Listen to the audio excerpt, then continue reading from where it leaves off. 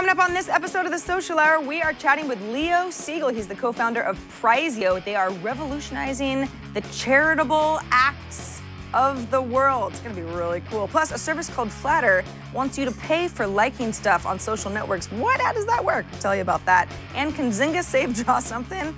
I don't know. All that and the smartwatch race is on. Up next. Netcasts you love. From people you trust. This is Twit. Audio bandwidth provided by the new Winamp for Android, featuring wireless sync and one-click iTunes import. Now with free daily music downloads and full-length CD listening parties. Download it for free at winamp.com/Android. Bandwidth for the Social Hour is brought to you by CashFly at CACHEFLY.com. This is The Social Hour with Sarah Lane and Amber MacArthur, episode 103, recorded Friday, March 22nd, 2013. This episode of The Social Hour is brought to you by 99 Designs, the world's largest online graphic design marketplace. 99 Designs connects businesses seeking quality, affordable designs with a community of 200,000 graphic designers. Visit 99designs.com/social hour to receive a free design consultation. That's 99designs.com/social hour. And by audible.com. To download a free audiobook of your choice, go to audiblepodcast.com/social hour. Hello, everyone, and welcome to another exciting edition of The Social Hour. Happy March 22nd, everyone. From Twit World Headquarters in Petaluma, California, I'm Sarah Lane. And I'm Amber MacArthur from Toronto, Ontario, Canada. How are you doing, Sarah? I'm doing very well, Amber. You're looking very bright and sunny today. You know, I'm trying to pretend it's spring because apparently in Toronto it is still winter and it's been snowing. We've had flurries over the past few days and I'm just moving into spring, Sarah. I don't care what the weather is like outside. I am ready for spring and warm weather. So I'm just going with it. It's all in my head now. It's wonderful. You're Florida on the inside. I am. It's true. That is a very good point. I have Florida on the inside, and I'm ignoring all of this awful weather. So, it'll be heating up soon enough. But, yeah, things are great. It's been a good week for me here in Toronto, and really excited because we have a guest on the show that was actually recommended by Alexis Ohanian, who we've had on a couple of times now. And he recommended we have someone from Prizeo, Leo, one of the co-founders, on The Social Hour. In fact, he's with us now. Leo Seigal, welcome to The Social Hour. Hey guys, thanks for having me. Well, thanks for being here. So, Amber, you came very well recommended from, as Amber said, Alexis, who's a friend of the show, and he knows a thing or two about social stuff. So, for anybody who's not familiar with Prizeo, what's going on? What do you guys do?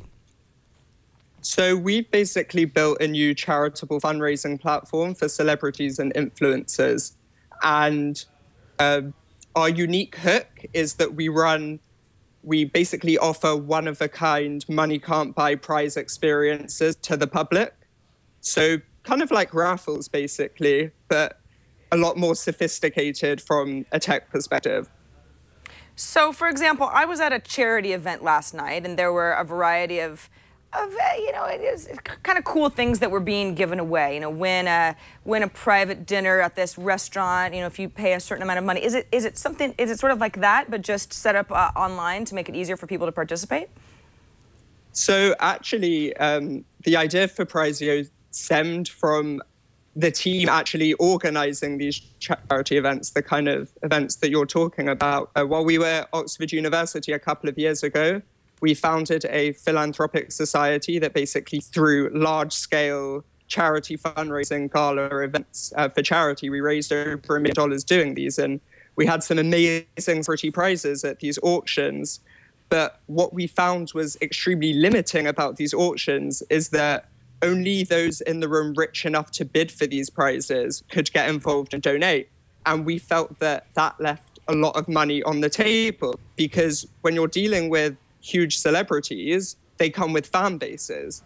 And now if you're putting the celebrity in this room of just a few rich people, you're not tapping into their fan base at all. And that leaves a ton of money on the table.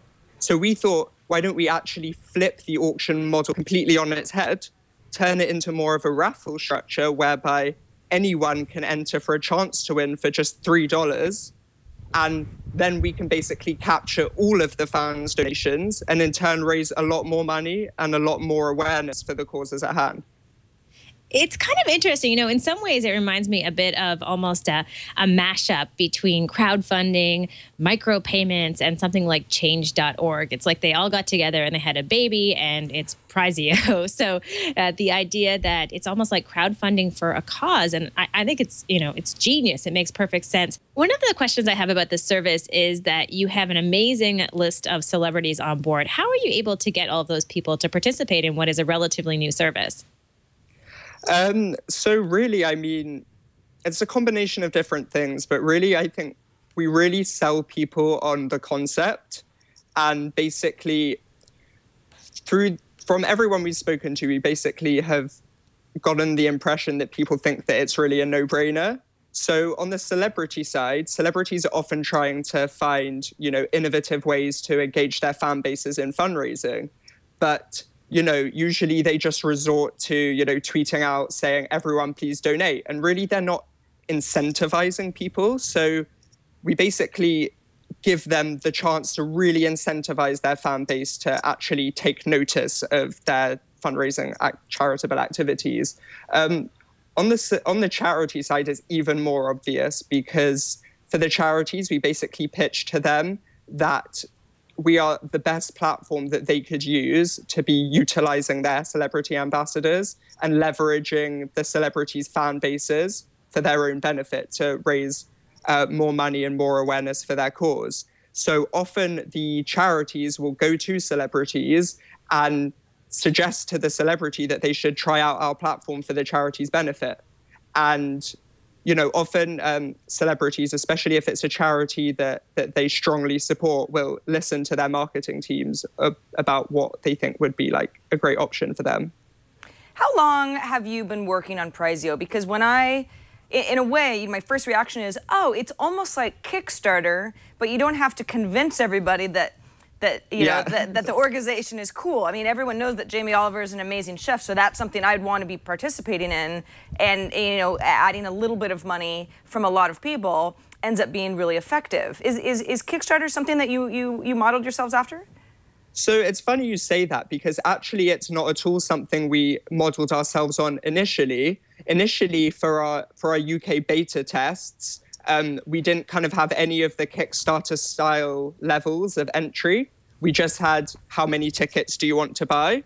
And now actually Jamie is the first campaign it's our first international campaign anyway, but it's the first campaign that we've really tried out the different incentives for different levels.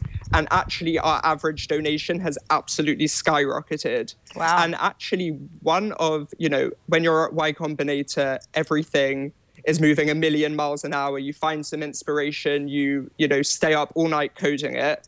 And actually one of our huge inspirations for going slightly more down the Kickstarter route with our campaigns is that Veronica Mars campaign that was going viral a couple of weeks ago on Kickstarter. We were so inspired by how, you know, when Kristen Bell was offering for like a signed something in return for a chunk of money that wasn't even a charitable donation, people were absolutely lapping it up. So exactly like you say, when it's a good cause involved and you're offering an extra guaranteed incentive on top of the chances to win a prize, then it's like a complete no-brainer to enter. And our average donation for this Jamie campaign right now has absolutely skyrocketed. I know you answered this in your FAQs, but could you talk a little bit about how you choose the winner? Because I'm sure people are wondering about that process. If they do donate money, how you actually end up picking someone.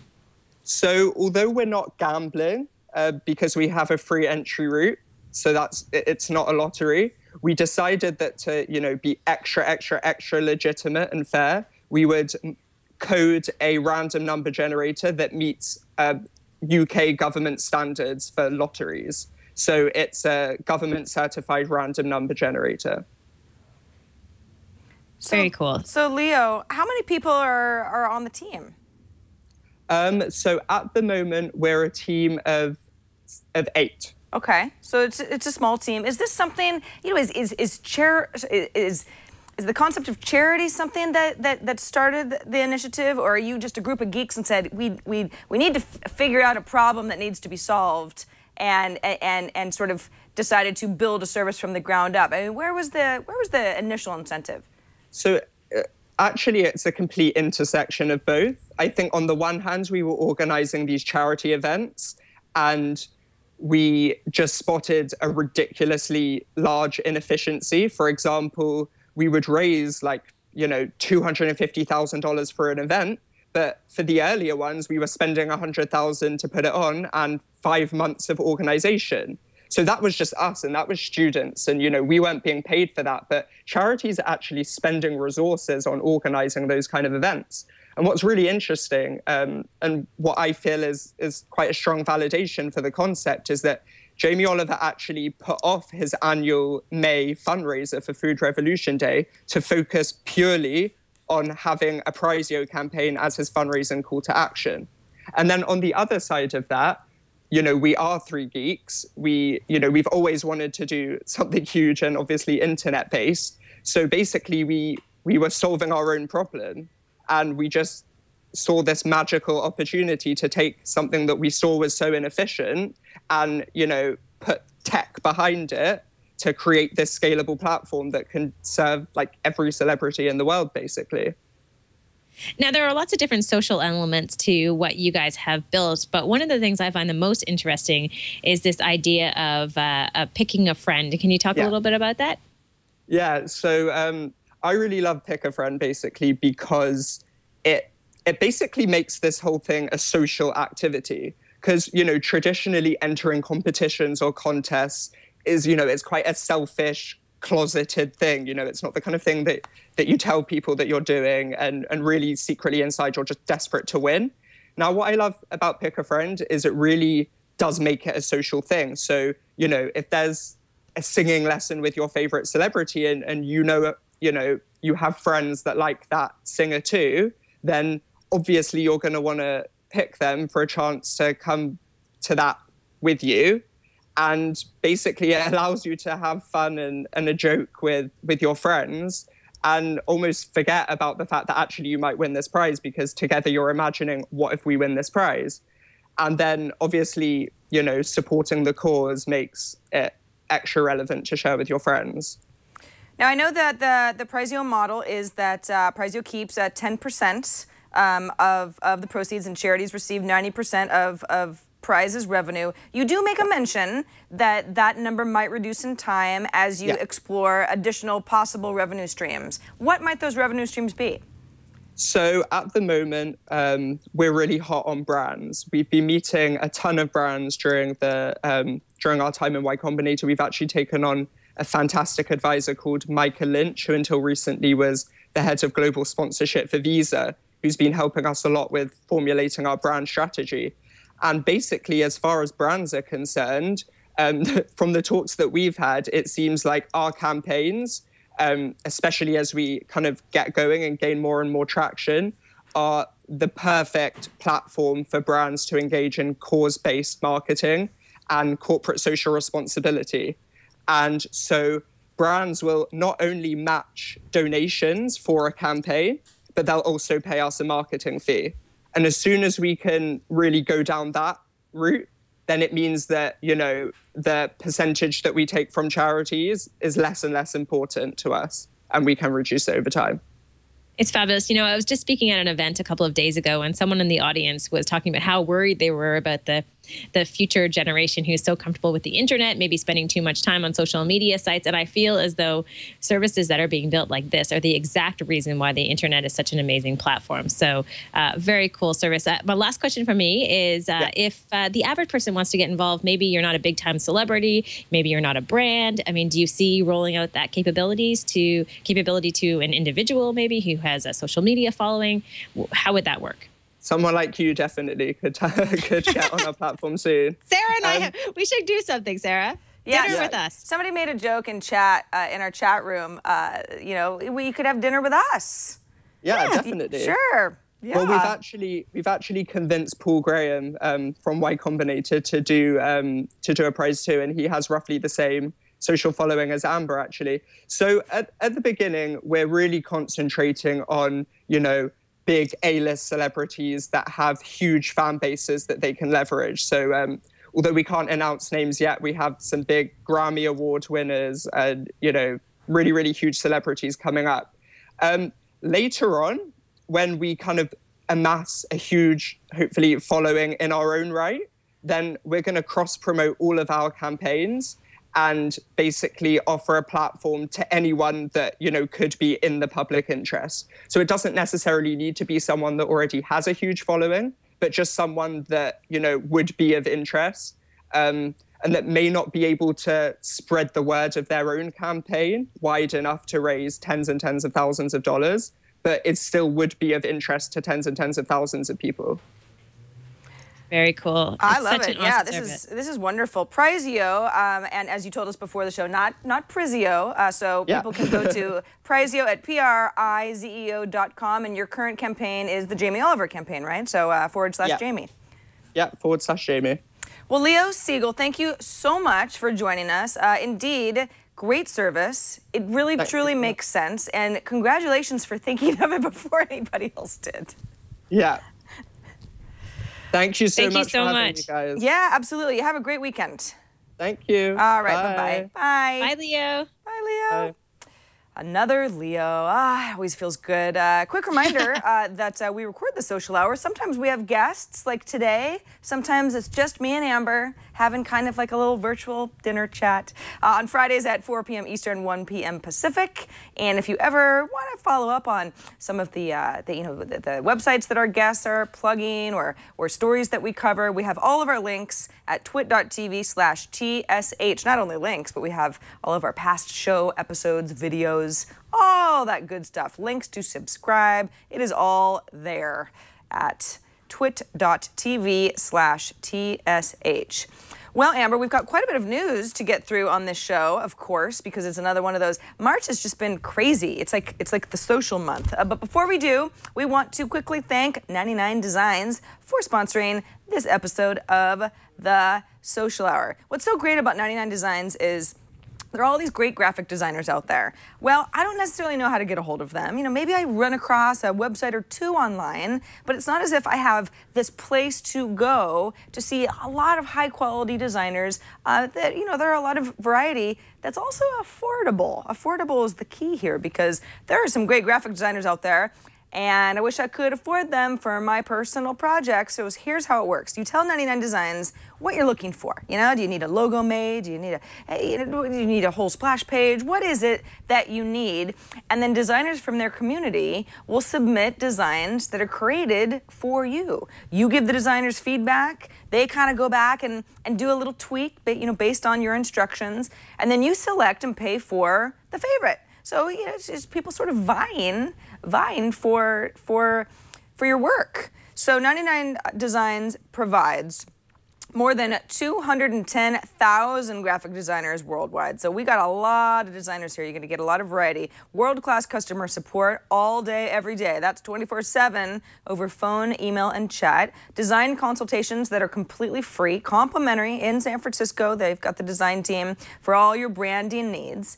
And 100% money-back guarantee. So if you end up not being happy with how it all turned out, you don't have to worry about not getting your money back. This is important stuff, and 99 Designs wants y'all to be happy. We got logo design, web design. They do landing pages. What about Facebook cover designs, banner ads? Anything that you can think of. Menus, greeting cards. This is all. This is affordable pricing too. Apparel design like T-shirts and hoodies and that kind of stuff. Mobile app design. So you can start right now for as low as $199 for your own custom graphic design. That's pretty good for something that's going to be really, really professional. Go to 99designs.com/social hour and you can get a $99 power pack of services for free. That's $100 for free. A Power Pack gives you more designer time and attention. There's a little bit more back and forth. 99 Designs will bold and highlight and feature your design project in their marketplace, so you get some exposure as well, and you'll get nearly twice as many designs. You can also call 800-513-1678. That's designated just for you, the Twit audience. That's 800-513-1678. I'll say it just one more time because you were fumbling around for a pencil. 1-800-513-1678. So thanks to 99 Designs, and again, that's 99designs.com/social hour. And thanks to them for sponsoring us. So Amber, remember when Zynga bought OMG Pop, which was the company that made Draw Something, which was the really, really, really hot app a few months, gosh, it was probably almost a year ago now. And it kind of went up and then quickly the excitement fell off, kind of right after they bought them. I definitely remember that. And, you know, it's funny. I follow Ryan Seacrest on Twitter. So I saw this tweet that he did send out recently talking about Draw Something 2. So it looks like Ryan Seacrest was leaking Draw Something 2. I'm sure that this was all well planned. But there will be a new version which will have many more social features based on this article that is on TechCrunch. Yeah, it's interesting, and I'm not going to judge you for following Ryan Seacrest on Twitter, Amber, because I'm sure he's a very interesting person. He is, of course. Of course. Well, you know, it's hard not to like him, right? I mean, I know he does so much. I'm just, you know what? Sorry, just as a little aside, I'm amazed at all of the things he does. So it's like, you know, he has American Idol, he has his radio show, he has his production company. So I feel as though I'm kind of like, you know, where's Ryan? It's like a Where's Waldo type of thing. Anyway, that's a whole other topic. I'm convinced. I've thought a lot about this. I think that he has clones because there's just no way that anybody is that busy and so cheerful all the time. There's got to be more. He's at least a twin, maybe a triplet. So yeah, so this is kind of interesting. So the thing with Draw Something, and many of you have played it, but if for some reason you just have no idea what the concept is, the idea is that I'm given a word on a mobile device or a tablet or something, and I'm supposed to draw that and send to Amber, and Amber's supposed to figure out what I drew. And the hilarity of it, and it really was fun, yeah, the first few times I played, because so many of us are not good artists. Or you can sort of creatively draw something and see if somebody could get like the phrase in a roundabout sort of a way. So the problem, and what Zynga had noticed, is that the problem is that, you know, in the cases where somebody puts quite a bit of effort into their design, you know, it gets sent. If I'm really sort of proud of what I drew, you know, it's a beautiful cityscape or something, and I send it to Amber, and Amber guesses it right, the drawing is sort of gone. It just exists for her, and it doesn't stay anywhere. It doesn't last forever. And I think that that's possibly something that people, it didn't really retain much. And what it sounds like they're doing is they're having the best artist accumulating followings inside the game, and then the content will become a place where you can keep your drawings and show them off, you know, based on accolades that you get from the community, and you could sort of be known as a better designer, and people could potentially want to play you specifically or get a drawing from you specifically, which, yes, as the TechCrunch article about this notes, it makes the game, as they say, stickier, meaning that you kind of stay for longer, you have more an incentive to put more effort into it. And then it gets Zynga into sort of genres that are more creative than some, you know, other Zynga games. Zynga's had some kind of bad, like Farmville 2 is okay, but Cityville 2, Mafia Wars 2, those are sequels to franchises that were initially wildly successful, and people are just kind of like meh about it. Amber, when you hear about trying to Draw Something to get people back into it, does it sound like this is a good idea? Is anyone going to notice? I don't know. I feel like it's a little bit like movie sequels. You know, everybody's a little bit hesitant about jumping on board, and there are very few that actually succeed. So I worry somewhat about this approach, although I do think the idea of making it stickier because the images are there longer, I think that kind of does make some sense. So there's more longevity to the game. However, I don't think they're ever going to see that initial craze again that they had when they first launched the game. And in some ways, I feel like, you know, they may have high expectations, but they may not be realized. necessarily. So I'm not sure, I'm not sure if it's going to be a huge hit, Sarah. Nothing ever really looks, when I look at Zynga in general, and it's not just draw something, but just the kind of the landscape of this huge company that's employing so many people and relying on these kind of viral games that are played primarily on mobile devices. The future doesn't look that sunny to me. And yeah, maybe the people who are working there will figure out the secret sauce and we'll all come flocking back to a game that was fun for 5 minutes. But I have my doubts. I really do. Yeah, I do too. Now, here is another service, and this idea has been around for a while. It's called Flattr, and based on this article on the Next Web, it is kind of like an online tip jar. You basically put money into your account, and then based on things that you like and favorite on services like Twitter, for example, you could be giving them tiny little micro donations. So people who produce content could have a chance to potentially make a little bit of money if they participate and become part of this. So Sarah, I'm really interested to hear your view on this because it reminds me of the early days of having a tip jar on different podcast sites. Yeah, so the way, as Amber mentioned, you sign up for Flattr and then you say, maybe once a month I would like to, I can part with $20, let's say.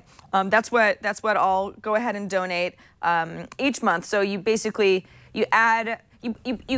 you load up your account at Flattr with the $20, and then you link up your social networks, the accounts you have on social services, like Twitter, Instagram, SoundCloud, Flickr, GitHub, App.net. I mean, they've got quite a few partners. Facebook isn't supported yet. Then at the end of each month, your monthly donation is divided up between everyone you've liked, and Flattr takes a 10% cut. Okay, so how do they know that you liked them? That's liking or favoriting on Twitter. I mean, it's the same thing, but it's the little star button. Or Instagram, or it's basically, I'm thumbsing up stuff around the net. Amber, I love this idea. However, I feel like it would change the way that I use the internet in a big way, particularly on Twitter, because I favorite things that I see because I want to come back to them later. So when I look at my list of favorites, it's all sort of like, oh, I don't know, somebody mentioned an iPhone app that I want to follow up on later, or an article that I think might be good for the social hour. So that's not really the point of this. The point of this is if I really, really, really thought the next tweet that you send, Amber, is just the most, it's the funniest tweet, or it's so poignant, or it was the best link you've ever shared, that would be the reason that I would favorite it. So it's really kind of like an incentive to not go crazy online, clicking every like button you see, but thinking really hard about, is this actually adding value to my life and the internet in general? And I kind of like that. Yeah, no, I think it's a neat concept. The only thing that I would say is that you do have competition out there from services. We just had someone on from Prizeo, for example, where there are services where you can give micro donations to people who are potentially really in need. So that's my only issue. And I'm not saying that content creators aren't in need. I know some of them, I'm sure, would appreciate a few extra dollars. But I think when you're competing with causes on the internet, all of a sudden it becomes a bit of a difficult battle in some ways, because it would make more sense to give money to maybe microfinancing services where you can help someone overseas, or a certain charity nearby, or whatever that might be. So that's the only part to me is like, if I'm going to do something like this, as far as micropayments online, I'm more inclined to go the donation route to causes. Yeah, I see your point. This really reminds me of, do you watch the show Girls, Amber, on HBO? I have never seen it. I'm like the only person in the world who has not seen it. Well, I'm sure that's not true, but it feels like it. There's a fictional app that's part of a storyline in the show where a guy has created an app that will charge you if you contact your ex-boyfriend or girlfriend. So you sign up and basically are like, okay, if I'm going to make that phone call, I got to pay $10 each time. And it's a ha-ha thing. It doesn't actually exist. But it's something that we all go, yeah, it's not too far off. And in a way, I almost feel like something like Flattr is almost designed to penalize you for overdoing it online. It's not so much that these content creators need a few pennies here and there. It's that it's supposed to keep you from just liking everything, you know, and oversharing and contributing to noise that maybe you shouldn't contribute to. You know, think really hard. Do I really like this that much? How important is this to me? So maybe a little bit more of like a behavior change. Yeah, it's almost like with Flattr, I feel like it's almost there, but not quite. You know, like it needs a little tweak or something. You know, something's not 100% for me as far as seeing the success of this company. So we'll keep an eye on them, see what happens, and see you know, what others say about them. Let us know what you think of them, because I feel like it's close, but maybe a bit of improvement to be done there. Agreed. Amber, our favorite social network, Pinterest, has gotten a bit of an update. And I actually, it's great. Even though I don't use Pinterest all that often, I've got, we can sort of look at a little before and afterwards on my computer here, because I've got the Pinterest layout that I'm pretty happy with. But then up at the top, it says coming in a few weeks, everybody on Pinterest will see our new look. Would you like to get it now? Okay, I'll go ahead and say yes. Let's switch on over. What's it gonna look like? It looks, well, the same, sort of. I guess the boxes, the images are a little bit bigger. But it kind of looks the same.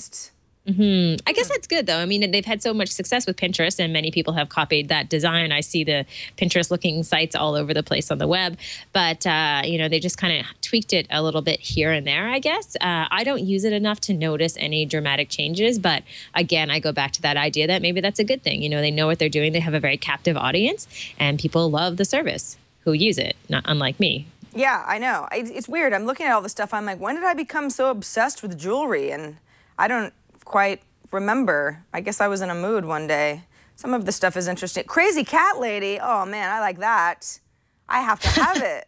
Wow, I'm liking this. Is that a t-shirt? It's a sweatshirt. Yeah, look at this.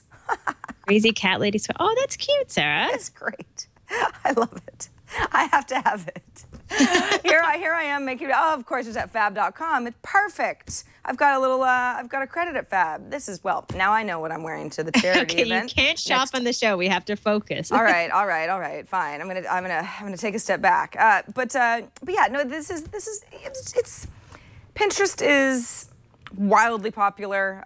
They've made a little design tweak. It's not really all that crazy different. It sounds like that not only have they changed their designs a little bit, but there are some more discovery features as far as what's pinned and how you can search for a certain topic, or not topic, but a certain category, like a crazy cat lady shirt, that sort of thing. But yeah, it's always nice to check in on Pinterest every so often. And I will not buy that sweatshirt, but I will keep that tab open for later on in the day when we're not actually live on the air.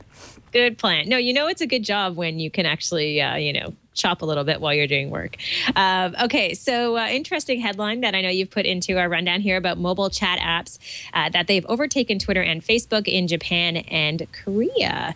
I don't find this to be too big of a surprise, but I wonder if it's a sign of what things to come in our part of the world in terms of especially a younger generation really, you know, not necessarily sticking to Facebook as much as they did at one point and appreciating messaging apps that much more. Yeah, I think this is fascinating stuff. I mean, we talk so much about, I mean, Facebook is the most obvious example of, it's the huge social network, right? It's the one where, you know, we've got 1 billion people on Earth that are using Facebook. So many of the world's people have Facebook accounts. And so it seems like, well, that's the one, right? But nothing really lasts. And especially in the social age, we find that things just ebb and flow, and people get interested in other social networks, and we hear all the time about Facebook not necessarily being the end-all social network that does it all. We've got We Are Social that's based in Singapore. There's a social network called Line out of Japan, Kakao Talk out of Korea, and they have so many millions of users. I mean, Line has 36 million users, 19 million for Kakao Talk in Korea. I hope I'm saying that right. As far as China, Qzone is in the lead. WeChat is another one. A lot of this stuff, you know, I'm throwing it out. It's like, what? I don't know. I've never seen any of these social networks. You know, we're hearing about them now, but the thing is that they're originating. I mean, Facebook originated not too far from where I'm sitting right now, just a couple hours south in California, and there's that whole Silicon Valley thing. But there are these social networks that are gaining mass popularity in all parts of the world, and particularly there are these kind of chat, voice, text, video, talking, sending sticker type of a stuff that for whatever reason has really gained momentum in the Asian market. And we're starting to see some of those functionalities and features bleed into other apps that I equate with more of a U.S. base, or certainly Western base. Yeah, I mean, it's definitely interesting to watch some of these trends. You know, Sarah, you said something just a couple minutes ago that really stuck with me. This whole idea of how things just really change so quickly. And I don't know if you find this, but I'm feeling in the social world especially, I'd hate to necessarily be a developer, because I feel like as soon as you develop something and you get that audience, someone develops something even more interesting. And I think we see the same thing with apps, particularly in the messaging space, that there's just so many. There's so many options, and they're just changing so fast. It's hard to even keep up. So I don't know. It's just a little thought that I had as far as people not sticking to one thing for long term. And I feel like that's definitely the future. And I mean, we're seeing it in other parts of the world. So we'll keep an eye on what's happening in the messaging space. And speaking of that, I have a little tip, Sarah. Oh, good. Yes, this is for tip away, Amber. Tip Facebook away. Chat. So I don't know if you do Facebook chats with people, Sarah. Do you have your chat turned on? Yeah, I certainly do. I certainly do. And sometimes I'm sitting at my computer minding my own business, and Facebook is open. And, it's obvious that I'm on Facebook because the person on the other side will see the little green dot, and I'll start getting into a chat, and it's not really a chat that I want to be in, but I'm sitting there, so I feel obligated. Yeah, this happens to me all the time. And Facebook chat is just one of those things that I tend to not want on very often. However, there's a few people that I wouldn't mind chatting with, particularly relatives of mine who live in different places, and I don't get to talk to them all that much. So it's really cool, and I didn't know you could do this. This is a little tip that was on lifehacker.com. You could go into your advanced settings within chat, and you can set it up so that you can allow just certain people to be able to see you on chat. So just a handy feature that ensures that if you don't want to chat with the masses, you're able to do that. And you can even kind of go the other way, where if you want to be available to everybody but block a few people, you can do that too. So a handy feature for people who aren't quite sure if they want everybody chatting with them. Oh, I love this. I love this feature. I have no names will be mentioned.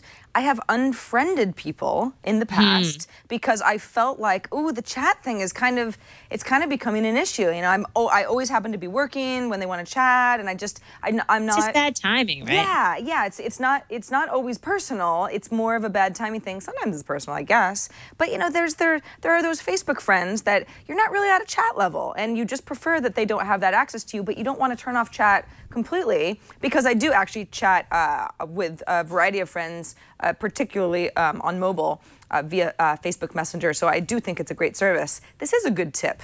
Yeah, so simple little tip, very handy. We've got a. This is really not very social at all, but hey, we're talking about Google. So Google is more and more a social company with Google Plus, of course. But a new feature in our spotlight of the week called Google Keep. Amber, have you played around with Keep at all?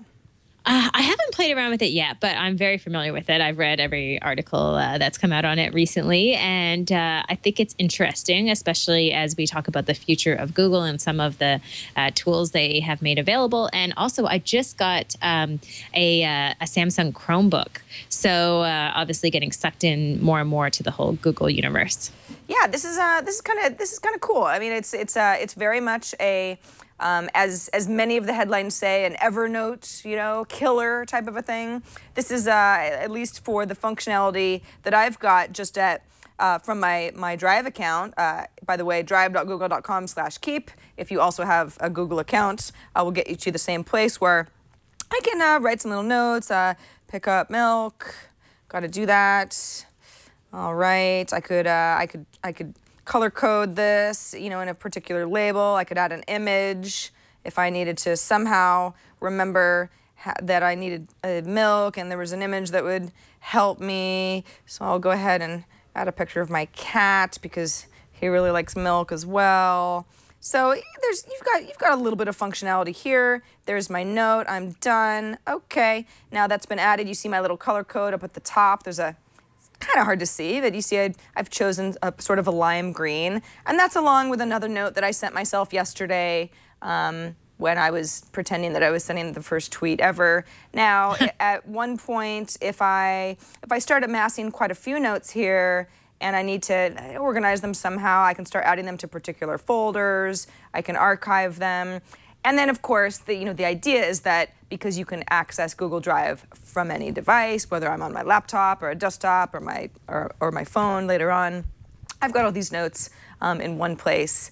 And the Android experience, of course, is going to offer some functionality that I don't have access to using iOS via mobile. But I like this. I feel like, Amber, it's funny, when Keep rolled out, and there was some talk last week that it was going to, and sure enough it did a few days later, a lot of people said, well, what is Google offering that something like Evernote doesn't offer? And I don't know if that it is offering anything that's totally revolutionary and different, but it doesn't surprise me that Google would want us to have more of a reason to use yet another helpful Google product.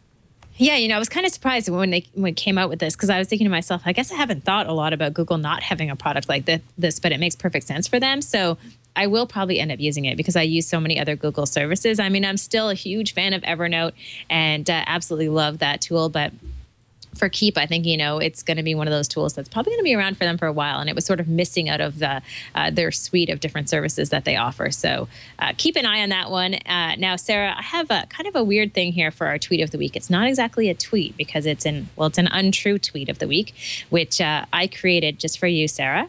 I sent a screenshot of it earlier on. And it's from a site called Let Me Tweet That For You, which I read about on pointer.org. The site's been out for a while. And the premise is that basically it allows you to create fake tweets. So it looks exactly like someone has tweeted that information, even though they haven't. Now, you can find out if the person has tweeted that or not by simply going to their profile on Twitter. Nonetheless, I'm sure that this could potentially cause some mix-ups and problems for people who are kind of trying to have fun with this service, and could potentially get people in trouble. Especially because there are plenty of people who use Twitter who have a loose understanding of, the lexicon and the whole Twitter vernacular and how it all works. And I mean, there's been the little hack that's been around. It's not a hack, but it's a fake out that's been around forever, where I could say old school RT at Amber Mac and then say whatever I want and make it seem like I retweeted something that you actually said. Now, of course, anybody who goes, whoa, Amber said that, if I said something crazy, could go to your profile and see that no, you didn't actually say anything. What if you deleted it though? So there's definitely enough confusion where people are not really fact checking, and we're all busy and we're looking through our streams, and you might go, wow, I can't believe Amber said that crazy thing about Leo Laporte type of a thing. So this seems like just yet another reason for there to be a lot of confusion, and then there to be a lot of, if somebody ended up looking like they said something, it's only going to get attention if it's inappropriate, right? Or if it's outlandish, or it really grabs people's attention, and then that initial person has to publicly somehow say, I didn't say that, here's what happened. And I don't really see this being a good thing at all. It's just no, I don't think so. Yeah, I think it could spread some confusion. I mean, I hope it doesn't really catch on. I hope that, it's one of those things that people kind of look at and they have some fun with it. It maybe it causes a few problems for some people, but then it just sort of goes away. I think that's wishful thinking. But anyhow, I mean, I think it's one of many services out there that could potentially mess with people a little bit and could cause a lot of damage. But we'll see what happens. You figure that people at Twitter can't be happy about this kind of stuff. I mean, This is the problem that ultimately, Twitter, the company, has to figure out how to keep confusion of their many millions of users to a minimum. That Twitter can be, it's sort of the Wild West out there half the time. Everything's going so fast, people are talking, and some days I can't possibly keep up with my stream. And the last thing I need is to be wondering how what percentage of the stuff I'm reading may or may not be fake or fabricated. So, yeah, Twitter, get on that. I don't know what the answer is. I don't know what the solution is. I guess it will be happy news if this gets to be more popular for those people who kind of lie and say that their accounts were hacked into. Now they can say, you know what, I think someone's messing with me through services like this. So gives them another scapegoat. Yeah, really. I wasn't drunk tweeting. That's someone else. Yeah. There's all these services out there that are, messing things up, and then they'll delete it and say someone created using this tool. So perhaps good for some politicians. Yeah, exactly. The tweet of the week, the non-tweet of the week. Thank you for that, Amber. Hey, want to remind everybody that we love hearing from you, getting your feedback on the show, tips for us, sites that you'd like us to check out, guests that you think that we should have on the show. It's always so fun. When we were talking to Leo earlier, Leo Seigal, Amber, I thought, gosh, sometimes Amber and I, we're perfectly happy just chatting, the two of us, but it's so nice to have guests. So the more ideas that you have, the more we'll end up booking the guests that you want us to talk to and asking the questions you want us to ask. So you can write us at thesocialhour@twit.tv with your feedback. You can also leave us a voicemail at 2626 SOCIAL. Just type in 2626 social. You can record a video as well. You could tweet at Amber Mack or Sarah Lane on Twitter. You got all sorts of ways to get a hold of us. And because we had an interview in the show, we didn't really have a whole lot of time to get to our viewer feedback this week. But next week, we'll have even more. So do not fret if you've written in. We will get to you. All right, Amber, before we get to our rad or fad for the week, let's take a moment to thank Audible for sponsoring this episode of The Social Hour. Audible.com is the #1 place by a long shot to listen to audiobooks. They're the leading provider. You know how many audiobooks they have? You probably do because you hopefully watch the show on a regular basis, and I always tell you, but it's still really impressive. Over 100,000 titles, all downloadable. I know, it's crazy. All types of literature. You like fiction? They got it. You like nonfiction? That's fine too. Audible's the place for you. Periodicals even. And for listeners of The Social Hour, Audible's offering a free audiobook so that you have a chance to try out their service. If you've never played around with audiobooks, there's not much. I mean, you're listening to somebody reading you a book. Sometimes there's more than one person. It's really cool. Every book is different. It's like reading a book, but you're getting read too. And sometimes, at least for people like me, you can do other stuff at the same time. Amber, are you reading anything crazy lately? It's so funny. I literally just bought Lean In by Sheryl Sandberg, and I started it. I'm about maybe 60 pages in right now and really enjoying it. So I was just seeing if it was on Audible, and it looks like it is. Yeah, it sure is. And Sheryl Sandberg is not the narrator. It is narrated by somebody named Eliza Donovan. Internalizing the revolution. Ooh, I like her voice. Very nice. I got pregnant with my first child in the summer of 2004. At the time, I was running the online This is perfect for me. This is like when I'm commuting to and from the brick house, because it's a bit of a commute, this is exactly what I need. And something like Lean In, Amber, I mean, you and I have barely even touched on the subject until really just now, but this is a hot topic, it is, for men and women worldwide, really, certainly people who work in the tech industry. So this is perfect. This is actually a really good pick. I'm glad that you mentioned it. So you could, if you wanted to, you can go ahead and download Lean In, go ahead and select it, and then go to audiblepodcast.com/social hour and try out Audible. You get 30 days, just try it out. And then when you sign up for an account, you get to keep that book. So you get you get the free book. Yes, perfect. So you get Lean In, you get to hear all about Sheryl Sandberg and how she made it big and how we can all do the same just by leaning in a little bit more. Oh, if it was only that easy. So, free audiobook. Do you want one? Go to audiblepodcast.com/social hour. Get that Lean In audiobook or another audiobook. Just start browsing, see what they got there. There's definitely a book for you. And once you start with audiobooks, I promise you'll get hooked because you'll end up reading a lot more. I guarantee you. At least that's how it worked for me. All right, Amber, are you ready? Are you ready for Rad or Fad? Because I am. I am ready. Okay, so for Rad or Fad this week, this is a very trendy topic to be talking about, which is the topic of smartwatches. So there have been rumors that Apple is building a smartwatch, and looks like confirmed rumors that Samsung is doing the same thing. Lots of opportunity here to create something that would get people excited. Samsung recently saying that perhaps the phone market is much too saturated. They want to try something new. And I don't know, though, Sarah. I'm really not a fan of smartwatches. I think we're going to need about 5 years before I will actually ever wear one. Now, How do you feel? Do you wear a watch in general? I do, yes. Okay. I always wear a watch.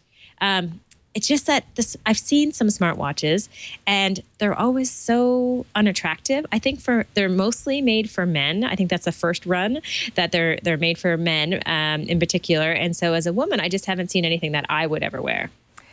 So who knows? The smartwatch thing, it's gone out of control, hasn't it? And it has. The great thing about it is that it's not as if there are all of these smartwatches on the market. We're just talking about them. Yeah, there was a rumor that Apple was coming out with some sort of an iWatch, and then it's like, oh, Samsung's making a smartwatch too, so it's not just Apple, we're on it. Then LG's like, well, we're making a smartwatch. And then there's a rumor that Google's working on its own smartwatch, which has nothing to do with the Samsung smartwatch, even though Google and Samsung have a pretty good relationship when it comes to Android. It's like, okay, well, where are all of these, and are they going to be any good, and is it just going to be this silly trend where they initially sell a bunch and people wear them and then they stop wearing them? Now, Amber, the watch that you have on, I mean, it's a nice watch. I mean, it's sort of like jewelry, plus you can tell time. But we were talking about this on TNT today, actually, where it's like, but these smartwatches, the whole thing is like they're almost not watches anymore. It's like, yeah, they'll tell time, but they're designed to do a bunch of other stuff, right? It's not just some sort of a watch that Apple made. And so the whole thing feels very silly to me. I mean, why are we all getting all bent out of shape about who's going to have the best watch? It's like, it's this weird industry that no one's really talked about for a while, and probably a lot of people have stopped wearing watches because we've got our mobile phones usually tucked in our pocket or pretty close to us. It's a watch frenzy.